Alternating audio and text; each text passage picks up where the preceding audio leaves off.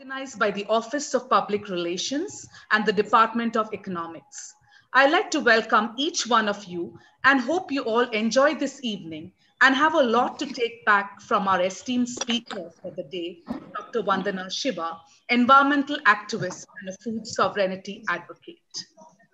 Tell me and I forget. Teach me and I may remember. Involve me and I learn.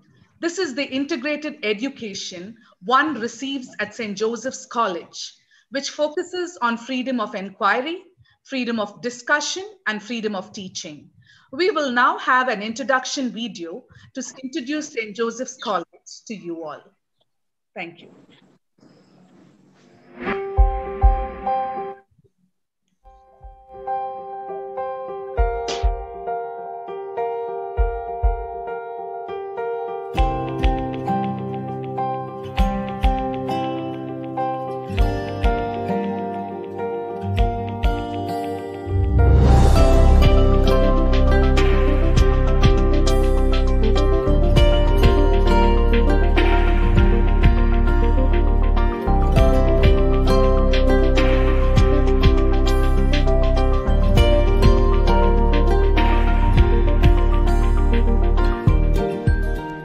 Welcome to St. Joseph's College. This is a 137-year-old college. Currently, the college is home to over 6,000 students at undergraduate and master's as well as research level. The college is also home to a diversity of cultures from all over the country, from northeast, south, east, west, central, all over the country. Besides, of course, a good number of students coming from across the border and overseas. Jesuits run a lot of universities across the world. St. Joseph's College, Bangalore has studied a lot of university structures in the country as well as some of the leading universities in the world.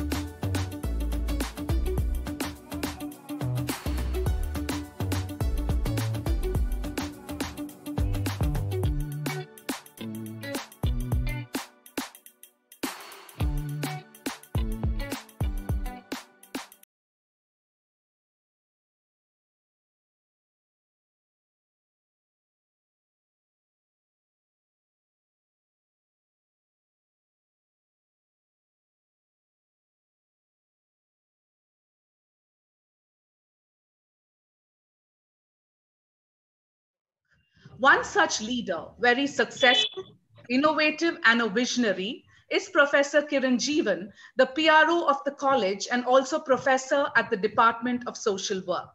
He is also the brain behind the Inspirational lecture series. I'd like to invite him to introduce the Inspirational lecture series to us. Good evening. The Inspirational lecture series was envisioned by the PRO's office to showcase students' stories of peace and justice, of commitment, of struggle, and of joy.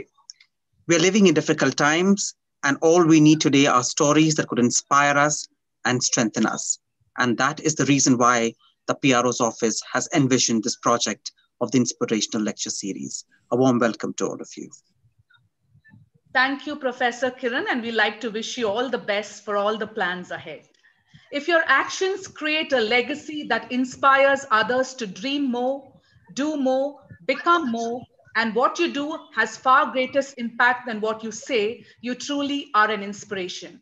We have the most inspirational speaker for today to begin the inspirational lecture series, a true inspiration to the world, Dr. Vandana Shiva. I call upon the HOD of Economics, Professor Anita Narona, to introduce our speaker for the day and invite her to address the gathering. Thank you, Professor Lata. It gives me immense pleasure this evening to introduce my esteemed speaker, Dr. Vandana Shiva. Dr. Vandana Shiva is an Indian scholar, environmental activist, food sovereignty advocate, and anti-globalization author. Based in Delhi, she has authored more than 20 books. Dr. Shiva is one of the leaders and board members of the International Forum on Globalization and a figure of the anti-globalization movement. She is a member of the scientific committee of the Foundation Ideas, which is Spain's Socialist Party's think tank. She is also a member of the International Organization for a Participatory Society. She has received the Right Livelihood Award in 1993, an award established by the Swedish-German philanthropist Jacob Born, and it is regarded as an alternative Nobel Prize. Dr. Vandana Shiva has written and spoken extensively about advances in the fields of agriculture and food, intellectual property rights, biodiversity, biotechnology, bioethics, and genetic engineering are among the fields where Dr. Shiva has fought through activist campaigns. She has assisted grassroots organizations of the Green Movement in Africa, Asia, Latin America, Ireland, Switzerland, and Austria, with opposition to advances in agricultural development via genetic engineering. Ma'am, it is such a great pleasure to have you this evening with us for the first inspirational lecture series. Thank you immensely for taking time off your busy schedule. And on behalf of the rector, Father Principal, the registrar, the P.R.Office, and the Department of Economics, I welcome you and invite you to deliver the lecture. Over to you, ma'am. My greetings to all of you in Bangalore at St. Joseph's. And when I was looking at that video, my mind was going back to 79, when I used to be in the Indian Institute of Management at Bangalore, which had its offices in the St. Joseph's building on Langford Road. So that stone building is a very familiar place for me. And Dr. N.S. Ramaswamy, who's no more, called the Cart Man, is the one with whom I worked. And he had created a science and technology policy division.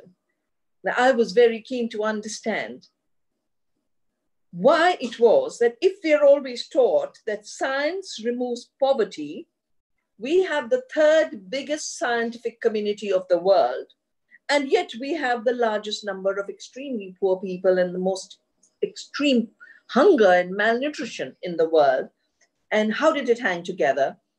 I remember very clearly my days in Bangalore. We managed to create a social involvement program for the students. And I used to bring them to my home, the Garhwali Malya, where I had been a volunteer as a student with the Chipko movement. And the students used to come to visit Chipko, to visit the leaders, to visit Sundarlal Bahuguna, visit Silyara Ashram. And in 81, of course, we got a logging ban. I left in 82 to come back to my home in Dehradun and start the Research Foundation for Science, Technology, and Ecology. And it's very interesting, because of the lockdown, I am back in my childhood home. My mother gifted me her cowshed when I was thinking of doing work for the earth and for community. And we had done a short study which had stopped the mining in Doon Valley. And I said, if a 6-month study can save an entire valley, if I dedicate my entire life to the protection of the earth and acting in service of communities for justice and peace, so much more I do with my life? And so mother said, don't even hesitate, take the cow shed. So the little office I'm sitting in was my mother's cow shed. Behind me is an Einstein I sculpted in the short break I had between finishing my MSc or honors in particle physics from the University of Punjab and before taking on a PhD, initially in India, and then I went to Canada to do a PhD in the foundations of quantum theory. And between CHIPCO and my PhD, I learned very, very early the lessons of non-separation and non-separability. The lessons that everything has a potential, nothing is fixed. The lesson of uncertainty and indeterminism. And most importantly, the lesson that there is no excluded middle. There is no either or. There is no, if you're not like me, you're my enemy to be exterminated. In the quantum world, that doesn't exist. In our ecological civilization, where we say, Vasudhaiva Kutumbakam, thinking that someone is close to me and someone is distant, someone is above me and someone is less, this is not India's civilization. And when I talk about Earth democracy, I am basically bringing to contemporary articulation this ancient concept, not just empty words, but a lived reality to address the multiple emergencies that we are living through. We're all living through a continued semi-lockdown. COVID has totally shut down the world. Climate havoc, look at the floods of Karnataka this year. Karnataka is a rain-fed semi-arid tract. Those regions are not supposed to be flooded. The Western Ghats have the best clothing of rainforests. And the CHIPCO movement was taken by my young colleague at that time, Pandurang Hegde of Sirsi, and he started the APICO movement, the CHIPCO of the South. And we stopped dams and we stopped mining. And as long as the forests are there on the mountains, whether it's the Himalaya or it's the Western Ghats, we are protected because we get heavy monsoon. If they're forests, monsoons are a gift. If the forests have gone, the monsoons are a curse. My CHIPCO sisters, who'd never, ever been to school, knew this at a time where the scientists were totally ignorant. They knew that the forest destruction was leading to floods, was leading to droughts, was leading to landslides. And they said, we're going to come out and hug the trees. You'll have to kill us before you kill the trees. That's what the word CHIPCO means. So my life started with CHIPCO as a volunteer while I was still a student in the early 70s when it started. And the idea of non-separation was reinforced that, you know, in typical reductionist, mechanistic, predatory science, a forest is a timber mine. And all you measure is the extraction you can take. And in those early days, I used to do a lot of writings on the forest question. And there were forestry experts who used to say, everything else in the forest is clearly weeds. It's only the commercial timber. And I remember in Bangalore, while I was with the Indian Institute of Management in the old building, which is your St. Joseph's College, I was very puzzled by the fact that around Bangalore, the farms were being overtaken by eucalyptus cultivation. And I said, why are people planting eucalyptus? We did a big study, 13% of the land was now planted by eucalyptus. Did a little more work and found out there was an institution called the World Bank. I didn't know there was a World Bank. I'd been busy with physics. And I always say, I found the World Bank, this giant institution, the biggest bank in the world, hiding behind a eucalyptus tree. It had given a loan called social forestry. Now, social forestry was the word we created through CHIPCO, that forests should be for the earth, ecological, and they should be for society. And they took this word and said, now, not only have we destroyed the forest by growing monocultures, we will now destroy the farms by growing eucalyptus rather than ragi. So we did this big study of IM, and my love for Ragi of Mandua, my love for the Pongamia, the Honge, my knowledge then began then. And there used to be a very, very important retired UN FAO official who had come to IIM Bangalore to give a talk.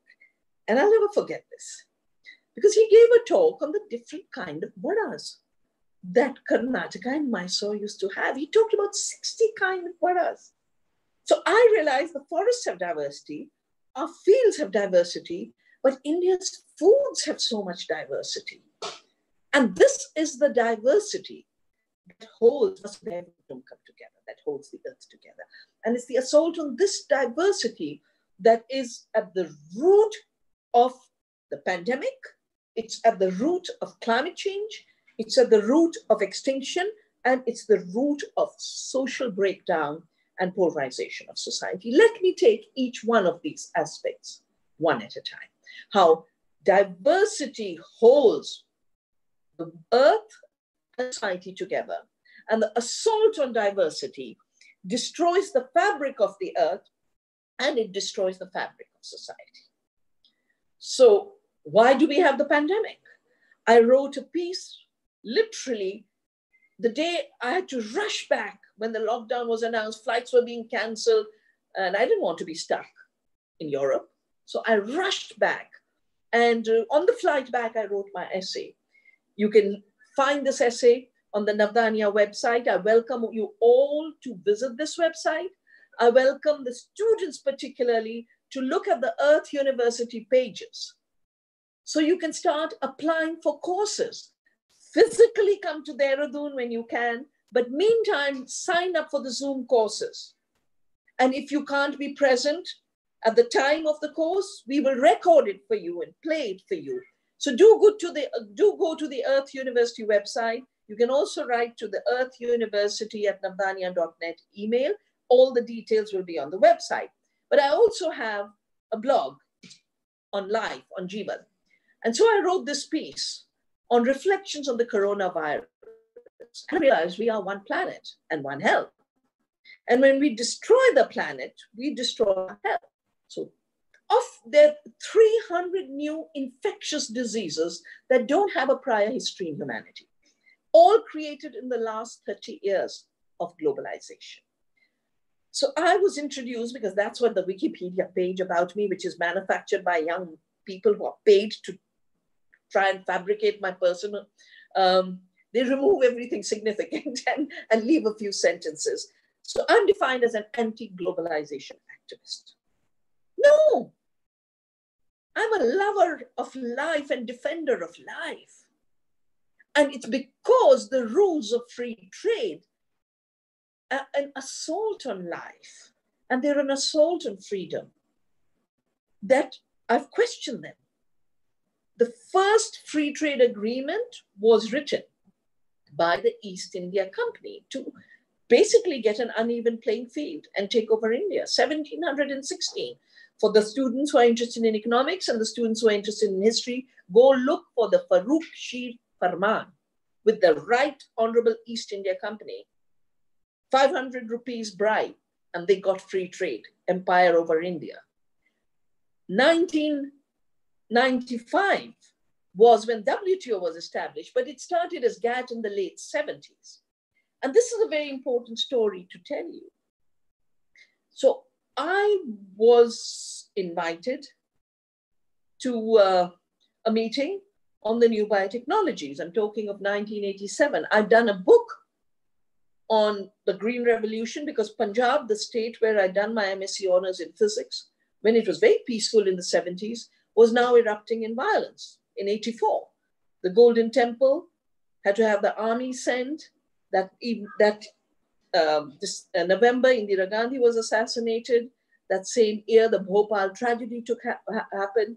And I was working then on a United Nations program on peace and global transformation on a particular part of it called conflicts over resources. Those were the days when we were creating our PICO and we were helping the Narmada movement grow. All this was part of the participatory action research I had designed. And when Punjab erupted in 84, I wrote to the United Nations University in Tokyo. I said, something serious is going on here, and I would like to study it. And they gave me permission. And that book called The Violence of the Green Revolution, which is available in India from Natraj Publishers, was published with a gap because, writing on Punjab also became a problem at that time. But UNU published it initially. And I realized then that Punjab's agriculture was destroyed for chemicals. Punjab used to grow 250 crop varieties, species. And then it was growing rice in one season and wheat in one season.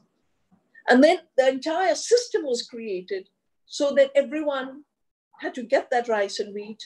And now the recent laws, up to which I'll come back, what are called farm bills, but I would call them food acts, are basically saying, okay, we enslave the farmers. Now let's dismantle it and hand it over to the corporations. So having done that book, I was invited to this meeting in Geneva in Bougie on the new biotechnologies called Laws of Life. And this is where I first heard about GATT and free trade and the companies wanting to have an international trade agreement to own the seed.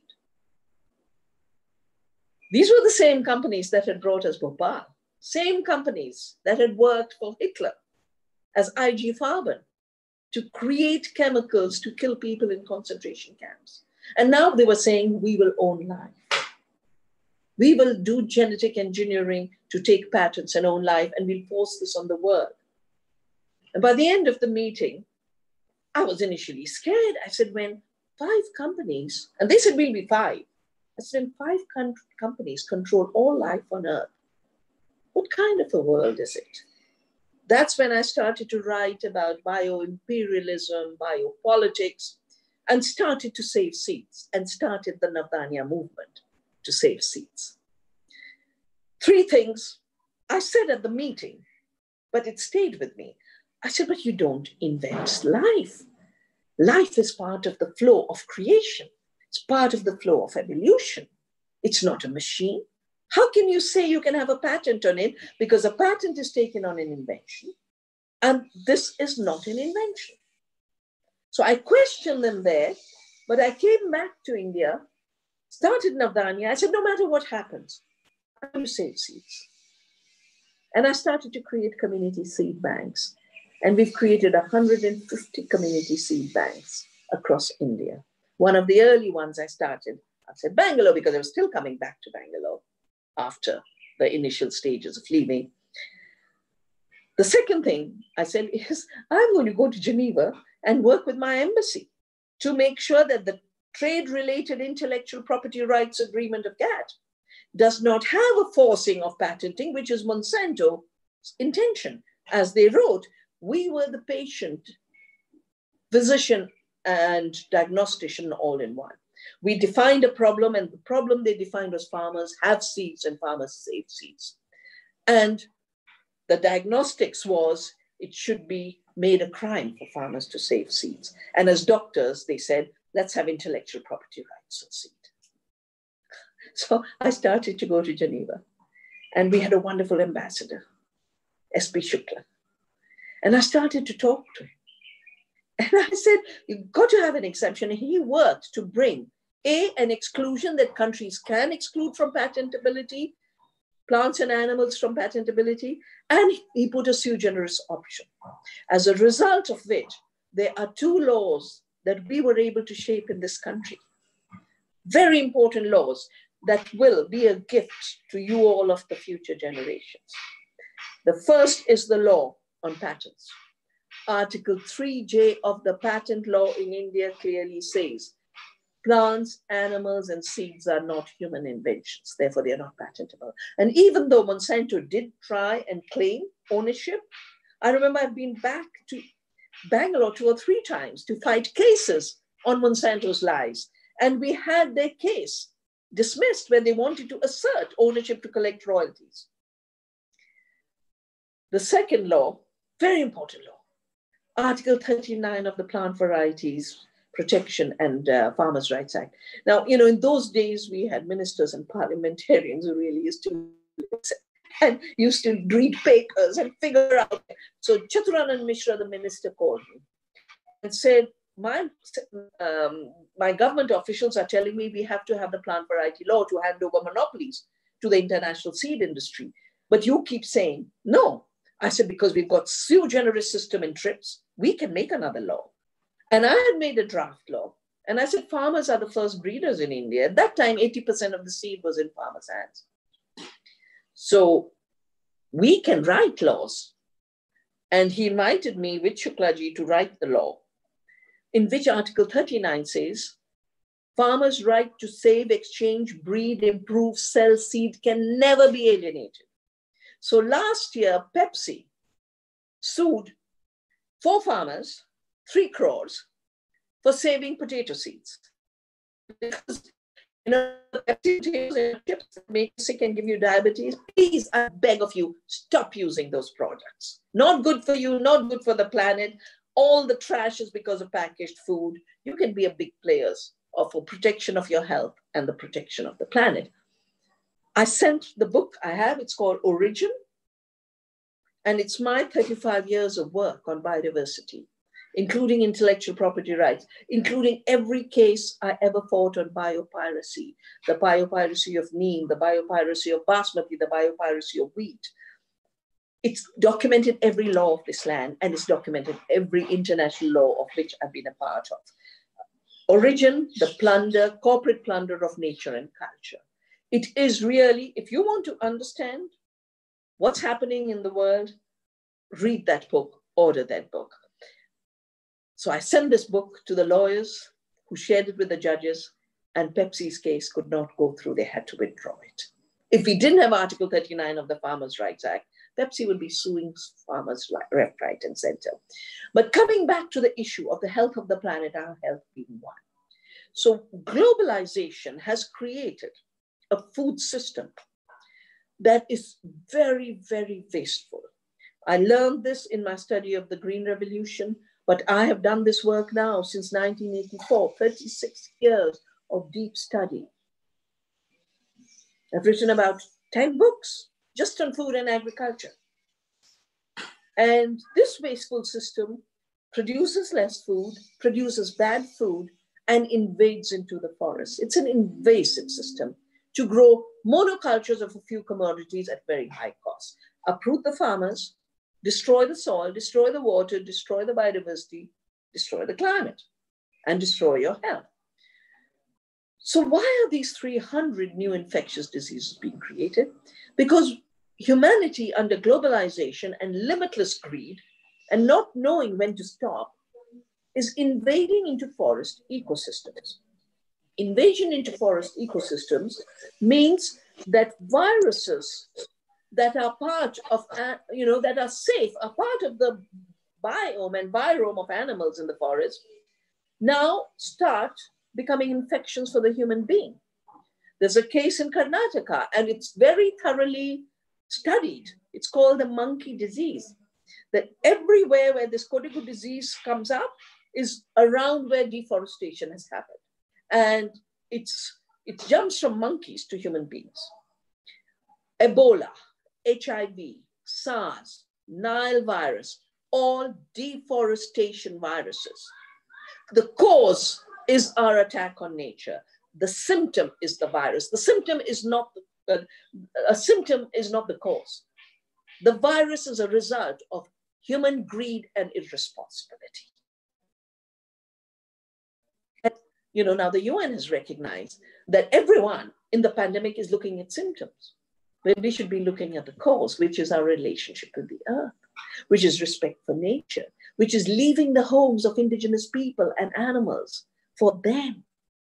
How can a tiny elite try and want the last forest, the last drop of water, the last inch of land, and snatch it from other beings, snatch it from other farmers, snatch it from tribals and indigenous people?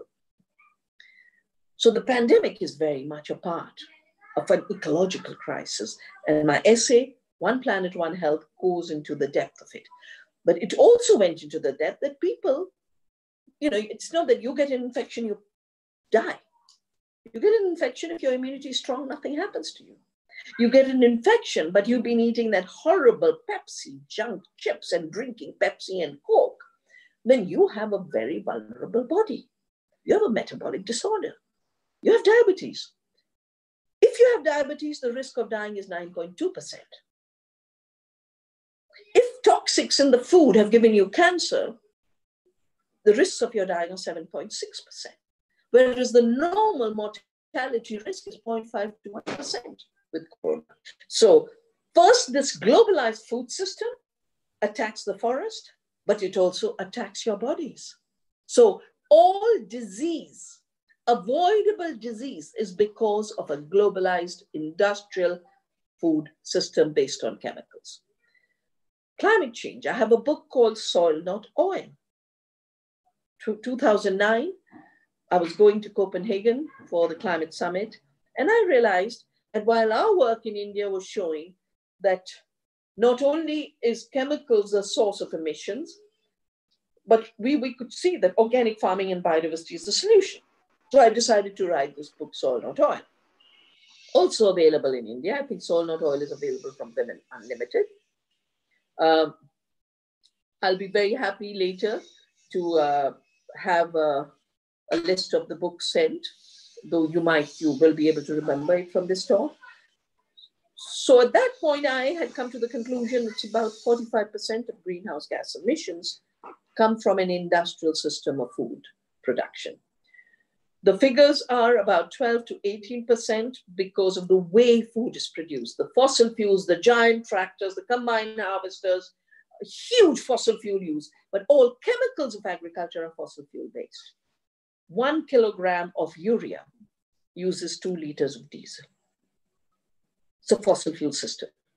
And then it emits a nitrous oxide that goes into the atmosphere, which is 300 times more damaging for the climate than carbon dioxide. Then you have what is called land use change. But this is the invasion into the forests. All of Indonesian forests for palm oil. Amazon is being totally destroyed for soya bean. That is responsible for up to 18% of emissions. And then when you take, if I grow a good carrot in my garden and I eat it, fine. Or if I had put, when I was in Bangalore, I used to live in Basangudi, and I remember those tiny little shops where we used to buy, coffee for just that week, the bread for just that day. And if you were late, the bread was so fresh, they'd run out. And the lovely mixtures and fresh chips. They gave employment to women. They gave us help. Lay's chips have to have bad oil, lots of fat, lots and lots of salt, lots and lots of preservatives. These are not edible products. They are recipes for sickness. That package, that horrible aluminium in which every chips packet comes from mining for bauxite. I have worked with lots of tribals, including Niamgiri, who wanted to stop the Niamgiri mining of bauxite by Vedanta. But every packet of chips, just think of it. When you eat a packet of chips, think of the farmer who grew the potato who's being sued by Pepsi. When you eat a potato chip, think of the women's groups who made good chips, who lost their employment. When you eat a packet of chips, think of the tribals who lost their home for that bauxite. When you eat a packet of chips, think of your health and your body and give it respect. Our body is supposed to be a sacred body. And here we are destroying our health. And this processing and packaging and long distance transport, add it all, it's 20% of greenhouse gases. And then when you cultivate uniformity in the field and you create long distance systems, you have 4% food waste, from which comes methane. Add it all up, we are talking about 50% greenhouse gases, 75% water destruction, 75% devastation of soil. You all should become very active, because when I worked on the eucalyptus project for the IIM Bangalore, we realized one of the reasons it was spreading is Mr. Devraj Ars had created an amazing land reform law. And that's why all the land holdings of Karnataka are small land holdings. There's been an attempt to change that land law and push it into large 200-acre, 500-acre farms, which will spray Roundup, have giant combine harvesters. The fragile soils of the Deccan cannot handle the violence of the agriculture that is the kind of practice in the United States and in America. That's not agriculture. It's a continuation of war. And because I had worked on the Green Revolution, when the GATT and WTO started and all of this, I started to travel the country and visit tribals, visit farmers, to tell them about these intellectual property rights laws. There was a jungle draft text, which we used to call DDT. The text had been leaked. So with this text, I would travel the country. And I remember coming to Karnataka and training the Karnataka Raj Sangha. And then we organized, 92 we organized rallies, 93 we organized rallies. 93 we organized a 500,000 people rally in Cubbon Park, where I brought leaders of agriculture movements from around the world. And we said agriculture and food is too important for the life of the planet and our life and health and the livelihoods of farmers to be left to free trade, to be controlled by 5 trading giants, 5 chemical giants, 5 food processing giants, and now I would add 2 e-commerce giants, the Walmarts and the Amazons. If you leave food to their hands, they're going to give you junk. They're going to destroy our farmers. And this is the context of globalization, which I critiqued. We stopped WTO in Seattle. We shut it down. And in fact, since then, WTO has been, as they say, in intensive care. The Director General has left to join Pepsi. That's how unregulated the world trade is. Now, at this time, we have a pandemic. We know during the pandemic, only local food systems supported people. During the pandemic, long-distance supply chains collapsed. Why would India want to enter a failed system at a time of vulnerability? So, in 91, the World Bank had tried to impose a structural adjustment on India. My study then showed that 1/3 of the $90 billion debt was for Green Revolution, chemicals, dams, irrigation, etc. And now they wanted us to change agriculture. They wanted to remove Essential Commodities Act. They wanted to undo land reform and keep land in the hands of small peasants. And interestingly, all my research and all FAO research is showing small farms produce more food.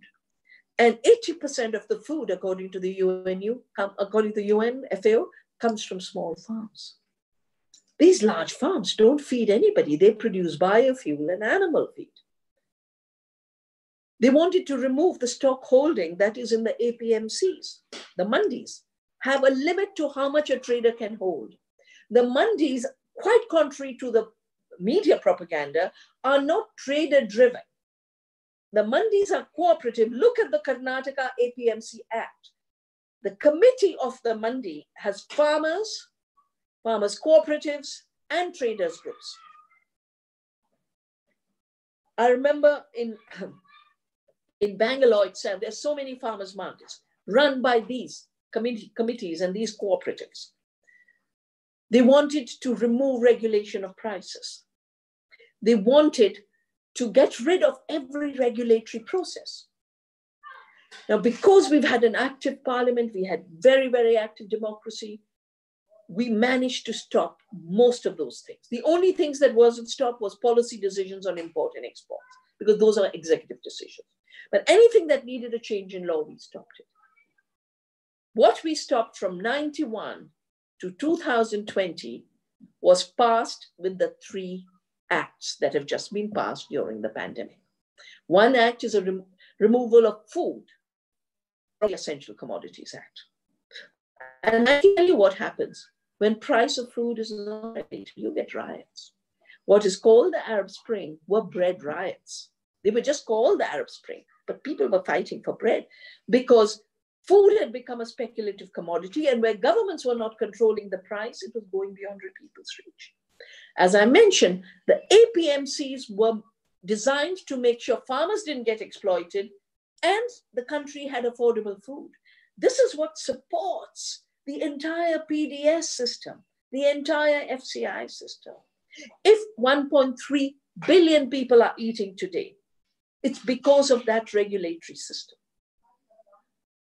That gets dismantled. And this gets dismantled at a time where more and more giant corporations are entering the food system. The third that is introduced is a contract farming law with an unscientific assumption that small farms are not viable. Small farms are the only economically viable system. And I want to read out to you what our, a former our Prime Minister,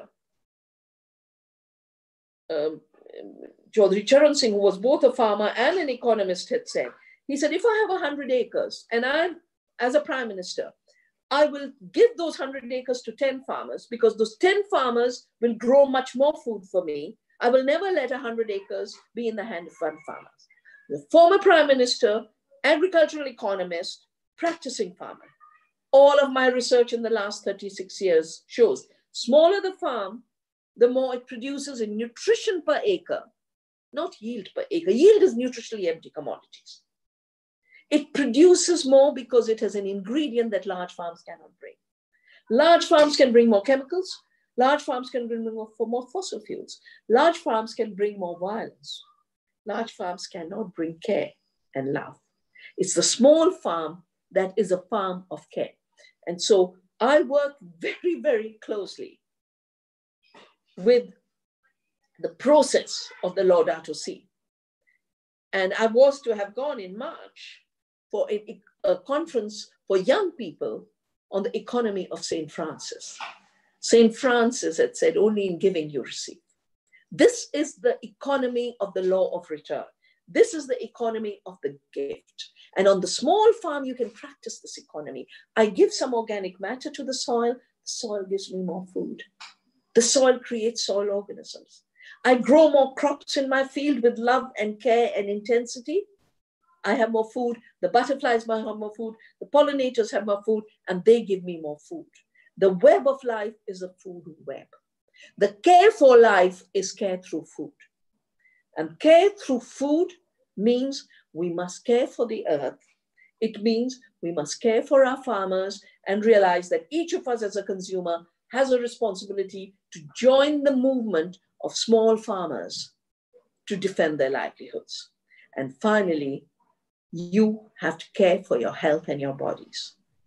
Food is where it all begins. We have a book called Annam, where food as health. The top public health experts, the top Ayurvedic people of this country and the Navdanya team have written this. We grow biodiversity. And our research is showing the more biodiversity you have, the more food you have, the more nutrition you have, the more butterflies you have, the more soil organisms you have, the happier people you have, the more prosperous farmers you have. Our farmers are earning 10 times more. The contract farming is justified on doubling farm incomes. Doesn't tell you whether it'll be net income or gross. It'll be gross, not net. Net will be negative, negative, negative. Our farmers' net income 10 times more because they have their own seed. They have their own ecological inputs. They are sovereign in their market through relationships without either the small middlemen or the giant middlemen, which are the big companies. You are entering this world in this period of multiple emergencies. You can either think, oh my God, what do I do about it? I'm helpless. Or look around you and say, where is it that I get hope? Where can I join a movement for the protection of creation, the sowing the seeds of justice and peace? How can I, with my special place in life, be part of a new earth democracy where the earth thrives, our freedom thrives, and all beings are happy and well? Thank you. Ma'am, you truly set the path for our lecture series by your delivering the first lecture just by being an inspiration to us, by walking the talk, and all your engagements in society with protecting our Mother Earth. How diversity holds the earth and society, and how the assault on diversity destroys the fabric, and how we all need to begin to respect nature. And you also set a very hopeful call to all our students to be part of such movements. And I think that is important when we begin to question and we begin to take a stand. So thank you for that, ma'am. And I'm sure you are an inspiration to many and will continue to be in a long time. And surely your talk has awakened the minds and spirits of all those who are present here today. And definitely they have a lot of questions. I now hand over to moderate the question and answer session to Dr. Padmaja Pancharatnam and Professor Teresa Joy from the Department of Economics. Thank you. Thank you, ma'am, for your inspiring lecture. And it's been an honor to listen to you. Let's begin with the first question.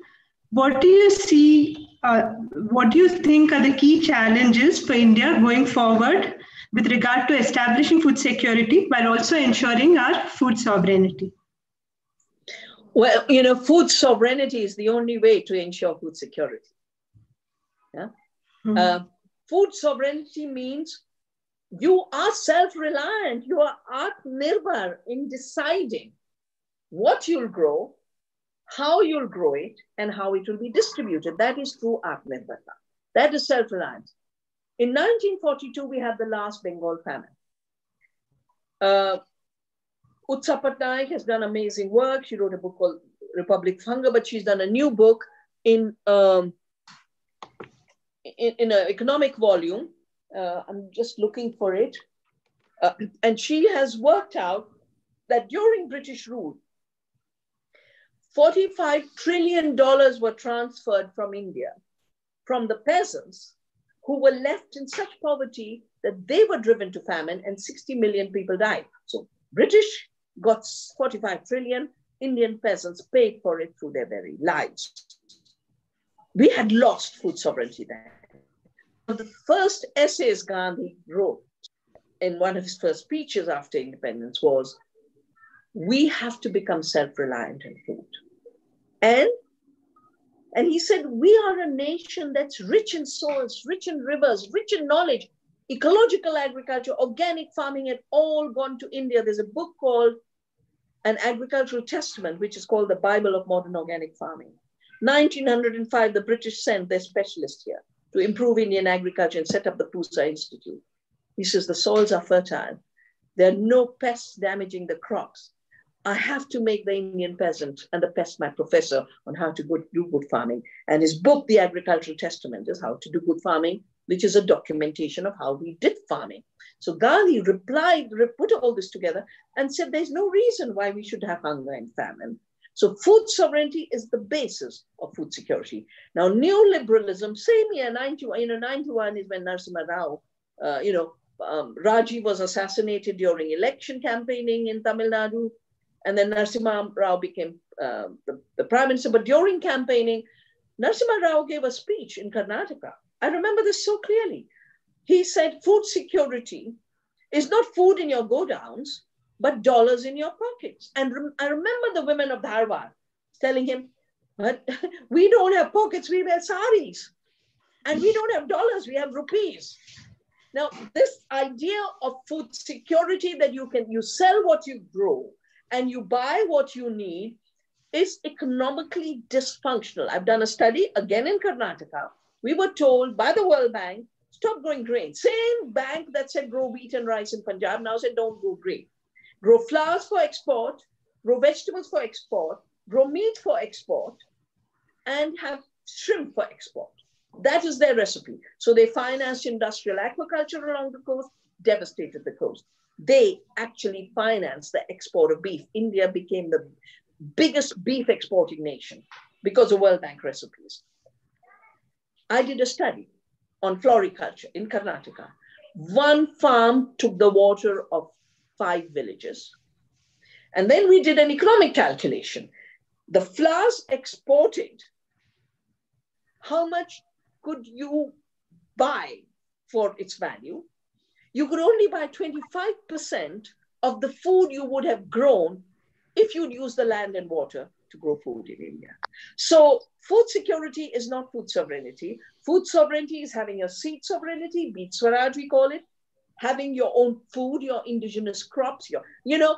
I would like the St. Joseph's community to join me in a big program and movement to, Navdanya has worked to bring the millets back. 33 years ago, I started to save millets. We call them forgotten foods. These are future foods.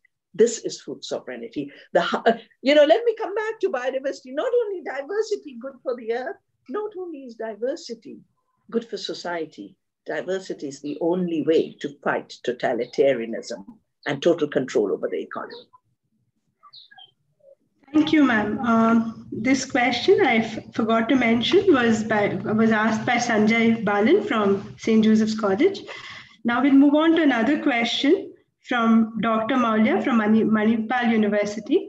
In the process of development, tribes have been evacuated and shifted to areas for a better living. What does this mean? Do you think it means development? So, I would suggest to all of you to read a book we wrote. Ivan Illich, some of you might have heard him, but many might have forgotten who he was. Amazing thinker. In fact, originally he was a Jesuit priest. Ivan had a group around him, and we wrote a development dictionary edited by Wolfgang Sachs, and I have an essay on it in resources. And as we've written in this development dictionary, the word development is a biological term. Each of you, as an adult, is a developed version of the fetus that was in your mother's womb. The fetus becoming an adult is development. I sow a seed, it becomes a plant. That's development. Development is self-organized generation from within, structurally consistent, but constantly changing. What is called economic development is externally imposed. It is money making money. World Bank gives $1 and generates $3 of business for the companies for whom it gets the contracts. This is extraction. It is not development. So when I've done so many studies now on the World Bank, they forced Maharashtra to grow sugarcane in an arid zone, in a rain shadow zone. Maharashtra is a water famine now.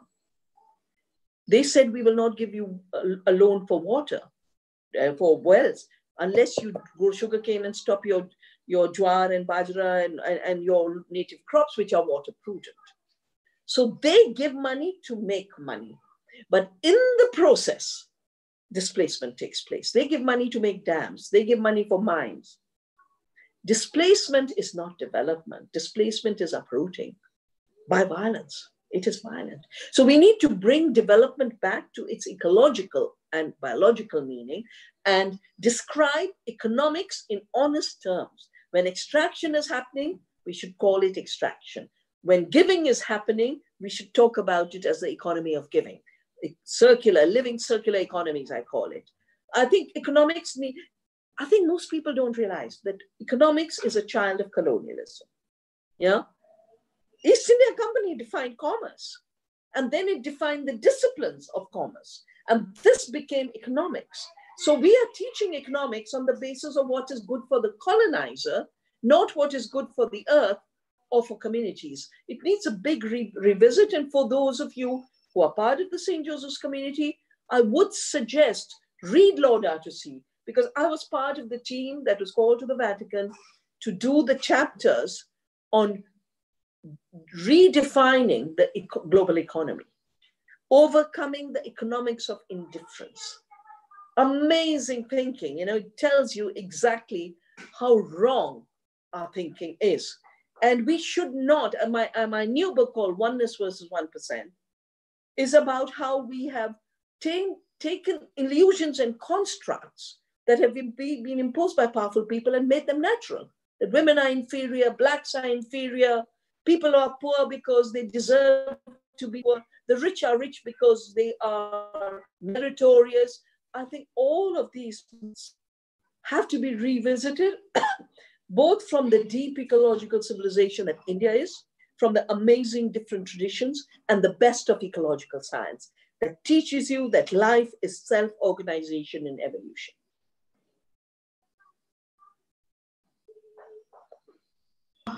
Thank you, ma'am. And we'd like to end with a final question on what are your current projects right now? That's asked by Madhumita Ravindra, a student from SJC. And also, a lot of people are interested in knowing what inspires you to have chosen the fields that you have and what motivates you. What is the third bit? What motivates you? Oh, what motivates me? Okay. Let me begin from the end. What motivates me is love.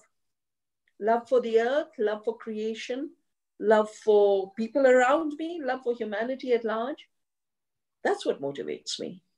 And why do I choose the fields in which I work? When I see harm, when I see injustice. I like the old Chipko movement where they say, we're going to hug the trees, you'll have to kill us before you kill the trees. My life has been throwing myself into a field with my love to say you will not cause harm. So when I saw what happened in Bhopal and Punjab in 84, I threw myself to agriculture and said, no, I'll cultivate a non-violent, compassionate farming. And that's what I've done since 84. When I saw the Monsanto say we'll own life, patent life, take away farmers' seeds, take away farmers' rights, I threw myself to saving seeds. Now I'm seeing all of the billionaires, all the tech barons, they've made so much money. In America, they've transferred 50 trillion. If the British transferred 45 trillion from India to England, the billionaires of America have transferred 50 trillion from the people to themselves. During the lockdown, Jeff Bezos made $67 billion additional dollars by making everyone dependent on home delivery. I really do request, if you care for justice, do not order, unless it's absolutely unavoidable, please do not order your groceries. Go to the markets. Bangalore has such beautiful markets. Please do not make Amazon and Walmart your grocers. So when I see injustice and violence, I throw myself in, and I don't choose a field. I protect earth and I protect people. And out of this, a field grows. It's like my life has been an organic outcome of the defense of the earth and the defense of people. What are my current projects? I don't work on projects as projects. It's a continuity. We are in a very strange situation. Not only do we have a pandemic, laws are changing by the day. And I've been helping farmers have their own seed sovereignty, food sovereignty, but I realize we now have to create living economies. And this is a very deep part of my work now. How to go away from the extractive system that takes from the earth, the soil, and society to an economy of giving and giving back, so that wealth is distributed in society and food is the place to begin. Another very important part of our current work is the Earth University. I mentioned it at the beginning. Do go to the navdanya.org website, look at Earth University, read my blogs, and I would suggest many of you students who want to join, till the travel is allowed, join by Zoom. Eventually, when the travel is, when it's possible physically, we would love to get groups of St. Joseph's to the Earth University, to the Beach Vidyapith, where nature is the teacher. It's an amazing biodiversity garden. We've saved thousands of varieties of crops, 750 varieties of rice, 250 varieties of wheat, and you learn then. You learn from nature as a teacher. You learn from biodiversity as a teacher. So let's think of a long-term partnership. My 70s was spent in the St. Joseph's building as I am Bangalore. I would love for the students of that college to start coming to Navdanya when physically it's possible, but look for the courses, sign up for the courses, and volunteer. Ma'am, we'd also like to hear your views on the recent farm bills. What do you think about them? I actually mentioned them in my talk. I mentioned how the 1991 structural adjustment of the World Bank. At that point, I'd written this book, Globalization of Agriculture, Food Security and Sustainability. Yeah, this, I think, these are not available. They're out of print. But I wrote this to analyze the World Bank recipes. Yeah, and this is what the World Bank had suggested at that time. Yeah. Okay. Liberalize imports, remove land ceiling, remove support to farmers, deregulate wheat and rice, dismantle the food security system, remove controls on markets, abolish the Essential Commodities Act, and remove inventory controls. So the acts are 3, but it is the structural adjustment package of the World Bank of 1991. Okay. And if for those who don't know what the 3 are, let me just share it with you. The 3 bills are the Essential Commodities Act Amendment Ordinance, which removes food from regulation of price, and this is not related to farmers. This is related to consumers. As you'll notice, the price of food is already increasing, yeah? I predict the food price will go so high, people will starve in this country. Your food bills will get more. The Essential Commodities Act is allow corporations to increase the price of staple food, because the Essential Commodities Act regulates the price. Yeah, removing that regulation means companies can charge what they want. First, they'll take control, then they'll increase the prices. The second is the Farming Produce Trade and Commerce Promotion and Facilitation Ordinance, which is the dismantling of the system of mandis. Why is this wrong? The mandis pay taxes. That's rural development. They build the roads, they build schools. The mandi taxes are a very big rural development fund. Now, you've allowed companies to not pay and set up markets where they want to. If they don't pay taxes, they already have cheaper produce. They already have a tax advantage, right? And given the monopoly they have and given the support they get, they will create giant structures. There's already one being created in Moga in Punjab. And the third is what's called the Farmers Empowerment Protection Agreement on Price Assurance and Farm Service.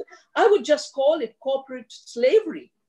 I would just call this one on contract farming the corporate slavery law, because Indian farmers are autonomous. It's not by accident that we farmed for 10,000 years. It's not by accident we got rid of zamindari and created small farm systems again to be food sovereign. This is a zamindari law. And I must mention that, Montek Singh had given a talk, and I have written about this in my book, Making Peace with the Earth. Montek Singh in Dubai had said, it's very difficult to touch land in India.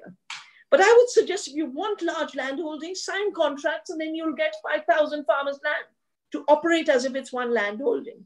So that's why, and the farmers are smart. They know, they say, we'll be slaves on our own land in contract farming. Yeah.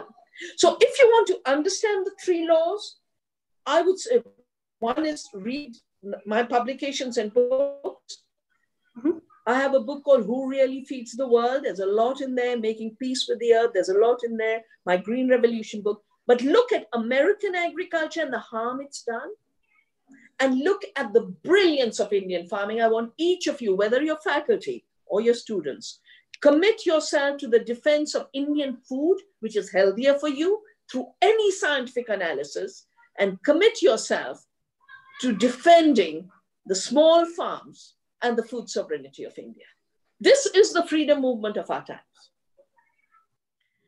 Thank you, ma'am. It was really engaging and inspirational to talk to you. We're very grateful to have listened to you for so long. We'd now like to end the session with the vote of thanks. So thank you so much. Thank you. Thank you, Dr. Padmaja, for moderating the session. Learn to be thankful for what you already have while you pursue all that you want. I'd like to call upon Professor Kiran Jeevan to bring us the vote of thanks. Good evening. Ma'am, thank you so much for this excellent lecture, and thank you so much for taking time off and for joining us for this first inspirational lecture series. We really appreciate you joining us this evening, and we promise you that we will join your movement and take a pledge to save our world and our community. We received 137 questions. Unfortunately, because of lack of time, we're not able to ask every question. And we also this evening had 513 people join us both on Zoom and on YouTube. Thank you very much, ma'am, for your lecture. My greetings to all of you, and let's make sure we protect creation, we protect the earth, we protect this beautiful land. And agriculture is the road to its protection. And therefore, we must resist its Americanization of food and agriculture. And they're going to bring a big fraud called fake food from the lab. Oh, there's no food, let's eat fake food. You know, Bill Gates has 14 patents on Impossible Burger. So real food, real people, real farms, and in India, in resurgence. That is true Atmanirbharta. We must each commit ourselves to making India truly Atmanirbhar. Thank you. Thank you. I also this evening would like to thank the rector of St. Joseph's College. I also like to express my sincere gratitude to the principal, our registrar, the Department of Economics, Professor Anita Norona and her team, the PR office and our faculty team. And especially this evening, I want to thank all the student interns of the PR office for putting this entire webinar together. Thank you very much. And also the team from the economics department. I also like to thank Dr. Jayati Badra, the HOD of the Department of Big Data Analytics, for allowing us to use this lab. Thank you very much. Thank you all for joining us this evening. The feedback form is going to be in the description as soon as we finish this program. Thank you very much, and God bless all of you, and have a wonderful evening. Thank you so much, ma'am. Thank you.